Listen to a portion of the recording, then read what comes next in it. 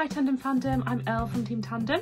For today's book of the day, I'm recommending Kitteridge by Elizabeth Strout. It's one that has stayed with me ever since I read it and I have since gone on to read others in the series. Kitteridge, she is a retired, compassionate, really feisty character who is often unreliable, living in a small rural coastal town in Maine. The story is all about how she copes with life and what life throws at her as she grows older. We hear from a lot of the other characters in the town, and it is just one of those stories that unfolds and leaves you wanting more.